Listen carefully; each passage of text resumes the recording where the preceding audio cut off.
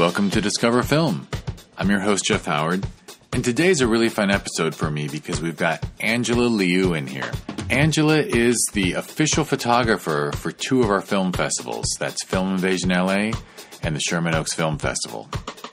She's also a filmmaker in her own right, and we're going to put a link to one of her films with this podcast. But I have to say, she really impresses me because people who work the festivals are always great and enthusiastic about film, but Angela watches everything she can. She just loves film. She watches films. She takes pictures. She also participates in the Q&A at times. She's just a great presence at the film festivals. So I was really happy to have her in here and hear what her favorite films are.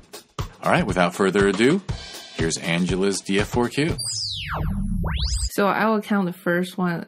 The first films, because they're trilogy, so I love to put them together as one. You can make a trilogy one work of art, sure. Okay. It's the Before Sunrise, Before Sunset, and Before Midnight. All right. Yeah. Cool. I heard about it for many, many years before I came to America. I had no chance to watch them because, you know, sometimes it's hard to find some movies you want to watch back in China. So one day I discovered it's on Netflix. I was so excited I started watching it. I just can't stop crying. And it's just so real. And the performance was just wonderful. And I love that Richard Linklater, he plays with time a lot. Yeah. Yeah. And so you didn't get to see it. So you heard about it when you lived in China. Yeah. But you didn't get to watch it till you moved to America and had that, because you don't have access to Netflix in China, right? No. At least not yet. Probably never. Never, because the censorship and stuff. Yeah. Yeah. I imagine, does the government do their own version of Netflix where people can stream? Yeah, there are many websites like that, and they all have their own content. Yeah. But they probably limit the foreign content, huh? They do, but Netflix is trying to release their films and TV shows in China just through our platform. Right. But they still have to cut down some of the contents. Sure. Yeah, because of the censorship. Crazy. Yeah. It's a new world. Mm-hmm. But that's great. I mean, it's great. Great that you made it out here. Thank you. All right, well, what's your number two? Number two is Internal Sunshine in the Spotless Mind. Oh, that's a beautiful movie. I know. I already see the pattern. You like a deeply personal film, yes. Like a film about a very personal story with internal struggles. Mm-hmm. Yeah. I love the movies that make me cry. Because, you know, after you watch the movie, the feeling is still lingering around you for many, many days. Sometimes just comedy or like a superhero movie, they can't do that. They can't touch your heart. No, the good ones do, but yeah, most of the time it's just a popcorn movie. You walk out and you're like, okay, yeah, no big deal. Whereas other things, yeah, you see, well, anything that makes you cry, it's just such a release. Yeah. I love that release. And you can connect with it. Yeah. Yeah, especially that movie, Internal Sunshine, Spotless Mind. It's very interesting because in China, they translate the title into different ones. One of the title is Break Up Without Pain. Really? Yes. Wow, that's that must have that's such a good, completely different title. Yeah. Because it has nothing to do with the original title, but it's absolutely what the movie's about. I wonder if they helped choose that title. I don't know. I think when they translate the title, they don't really consult the filmmakers. Wow. Well, they did a good job on that. Yeah. Like I mentioned, my friends, they made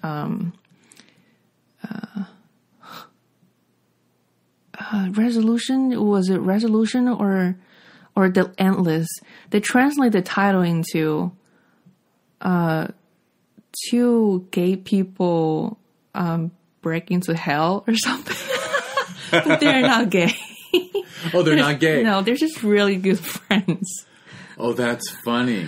Yeah, and he posted Chinese, I think it's translated by Taiwan. So they post a poster on Facebook, and he put down the translation of the title, and I was like, no, that doesn't mean they're gay. It means they're really good friends. That's like a slang in Chinese. When you say two really good friends, they super close together, you call them gay. I mean, it doesn't mean gay, but yeah. But there's something lost in that translation. Yeah. That's why I don't think they really consult the filmmakers about the titles. Right. So it's really just some government official is just screening the movies and retitling them. Maybe. I don't know. Maybe the distribution company did it. Could be. Yeah. Mm-hmm. Wow. Funny. You have a third, I believe. There's one movie. I don't know how to pronounce the third word. It's called New York. Oh, Synecdoche. Yes. Synecdoche, yes. New York. Yes. Yeah, Philip Seymour Hoffman. Yes. That's such a bizarre film. Have you seen it?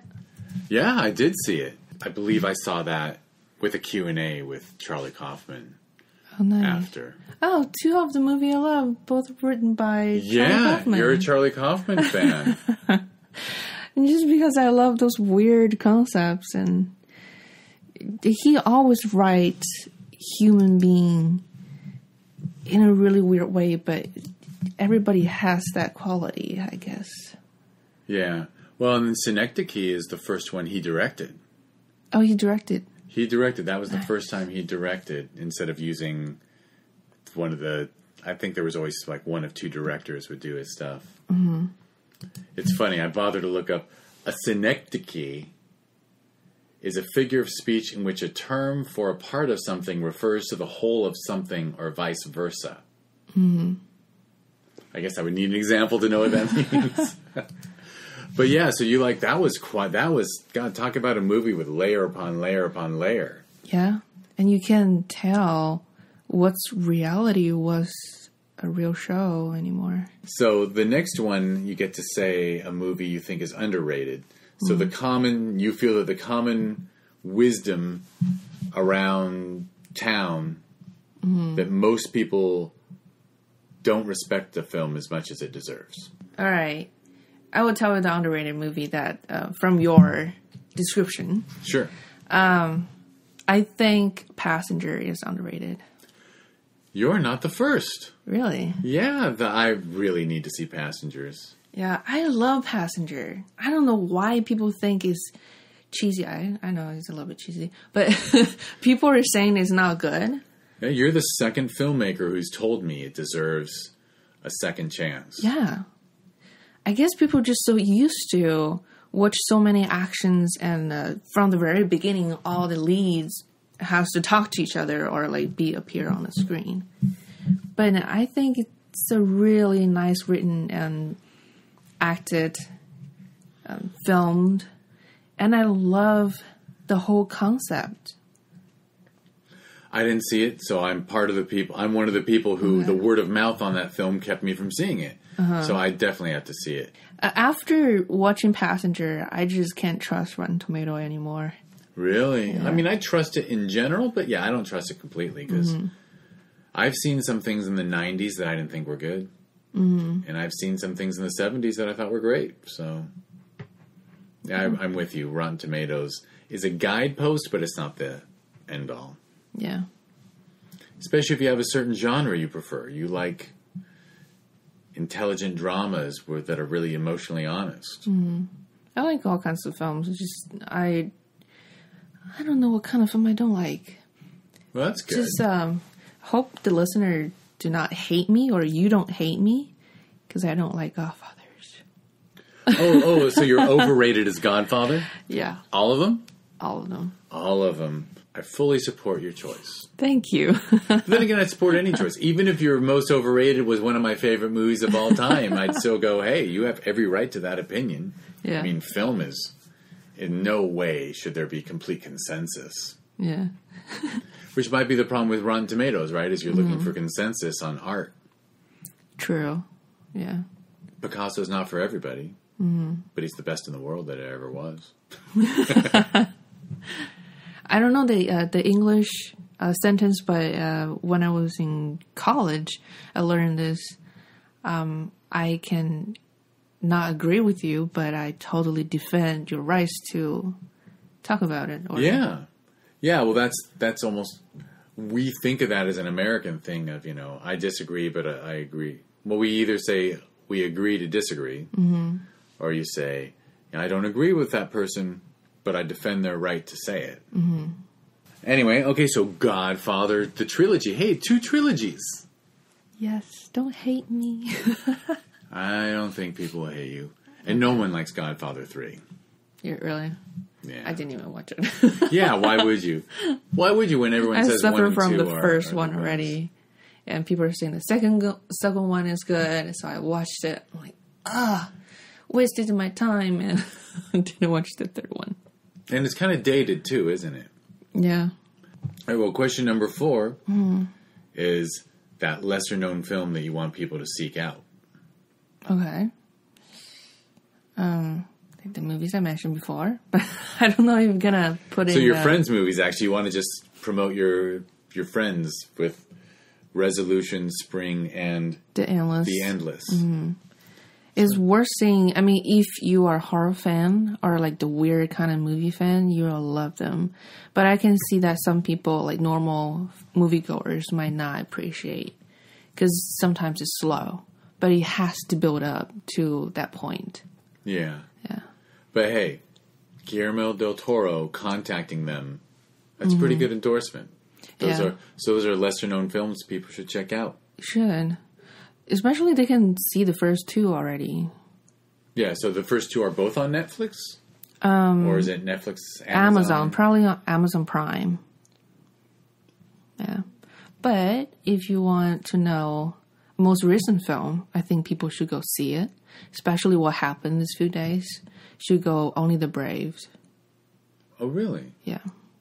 It's a movie I didn't even want to see it. When I saw the trailer, I was like, oh, of course, another hero. Like, a hero saving the world movie. But I want to see it. It's just so touching. And it's based on a real story. And firefighters who are fighting wildfires. Yeah, you should really go check it out. It's such a great movie. It has great review. It just didn't make enough money.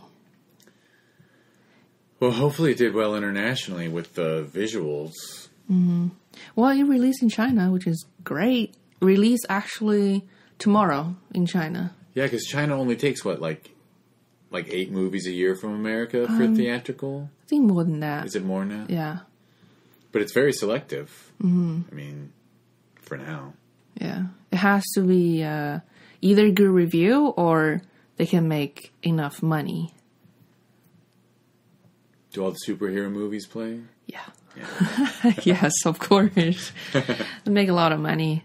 I can't believe Transformers still make tons of money in China. Transformers, superheroes.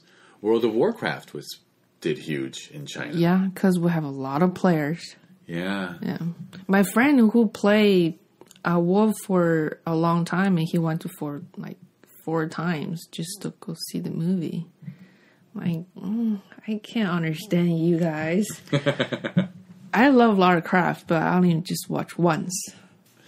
All right, well, I figure, let me just quickly ask you, since you are in the unique situation, I hope you don't mind being asked, but maybe I'll go back and start because you mentioned China in some of your answers. Do you want to give a brief little bio for me to put at the beginning, just so people know you're not just the official Sherman Oaks. You're not just the official Sherman Oaks Film Festival and Film Invasion LA photographer. You are a filmmaker who grew up in China and then came to film school in America. But go ahead, share how you managed to do that. That can't be you've got to be a rare achievement, rare person. Well, nowadays it's not very rare anymore. No? Okay. but sure. My name is Angela Liu. I'm a filmmaker now based in LA, but I'm from China.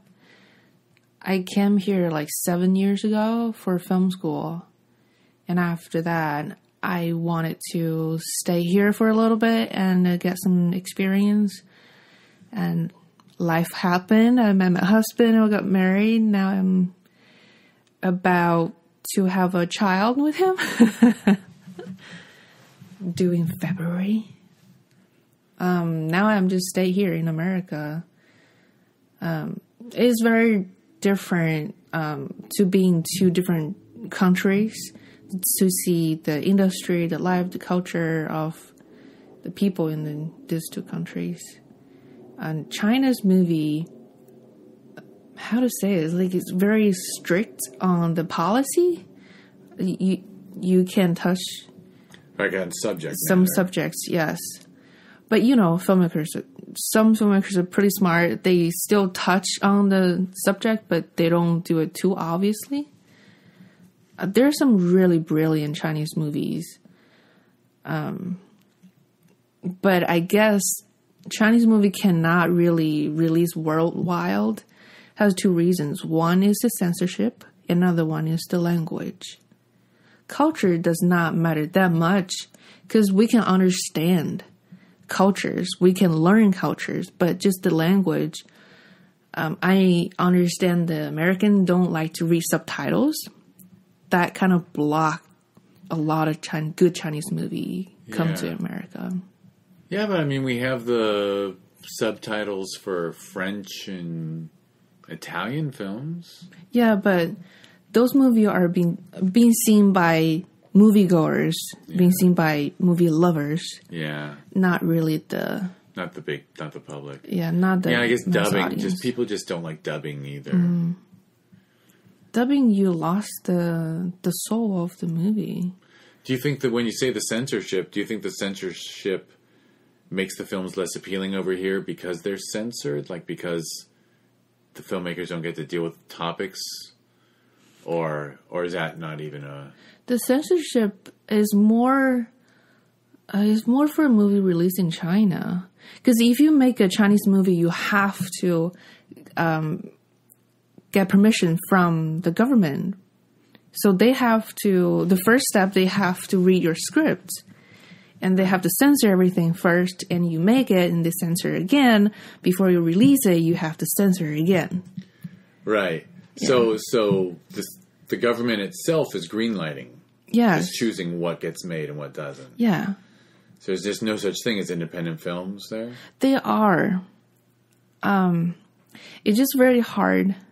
Sometimes you have to do it like under the radar. Under the radar? Yeah. Off the radar. Off the radar. They're wonderful films, but got banned. Some movies are great, but they have to change their ending. They have to cut some of the scenes out. There is a really good movie that's going to release really soon. Will be releasing in America too, but only in AMCs. It's called Fanghua, or Youth. It's made by one of the best directors in China, Feng Xiaogang. It's supposed to release in October. I guess something happened and touched some really sensitive subjects, and they have to delay it to December right now. It's sad. It's a tough time, but there's more hope than ever for the Chinese artistic community of there's definitely more money. More money. Yeah, more money, but I don't know, because directors are struggling. They can't make a movie they really want to talk about. For example, I was working on this synopsis for a tourist place in China. It's kind of collaborating with the government, local government. I have a character.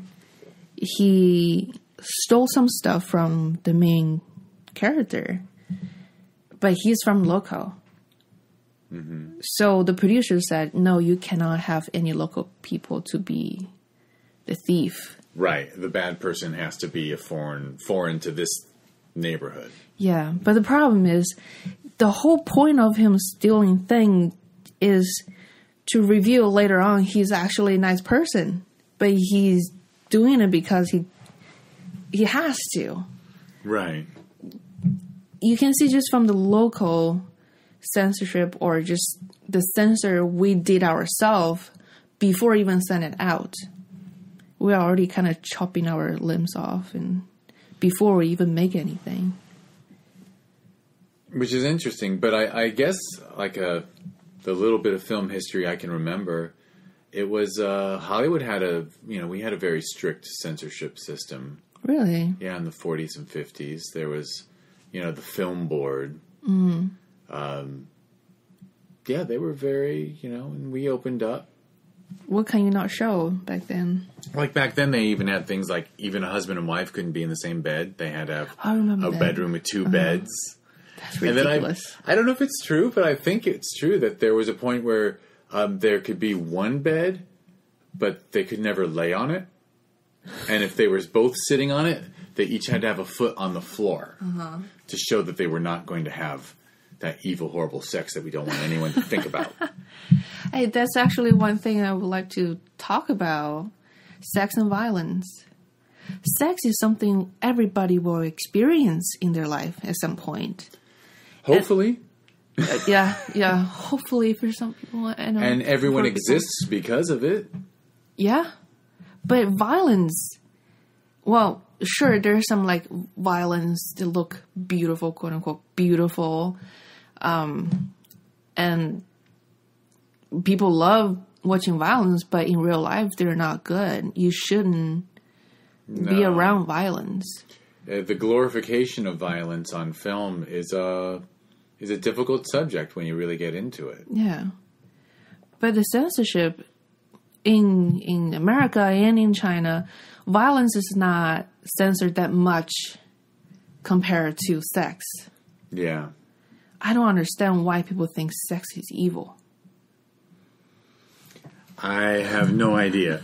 I have no idea why people think it's. I guess it goes down to puritanical roots of this country, and that because in Europe, I think in some other countries, I think Scandinavia, Europe, they censor violence more than they censor sex, but America is just a culture that's very sex negative, I think is the term now, right? They're just... Oh, and there's like a sex positive. Yeah, there's sex positive, which is if nobody's getting hurt and everybody's consenting and happy, this is healthy human activity. And, love stories. Yeah. It's kind of, sex is an important part of love, says the pregnant lady. Yes. There you have it. That was Angela, and I'm going to try to say her last name right, Angela Liu, not just sharing her DF4Q and letting us know what movies she loves most, but she also shared what it was like to grow up a bit in China and come to America for film school and end up staying for love. Honestly, how great a story is that? And it makes it pretty obvious that basically our impression of China is completely inaccurate. And we have a lot to learn. I'm happy to say that at discoverfilm.net, on the page for this podcast, there's a link to Angela's website where you can see several of her films. Hopefully you watch them and enjoy them as much as I did. And as long as I'm talking about the website, of course you can go to discoverfilm.net and watch a lot of great shorts and see links to some great features. And at discoverfilm.net, you can also link over to the Film Invasion LA website or the Sherman Oaks Film Festival website. And I think that wraps it up. Thanks for listening.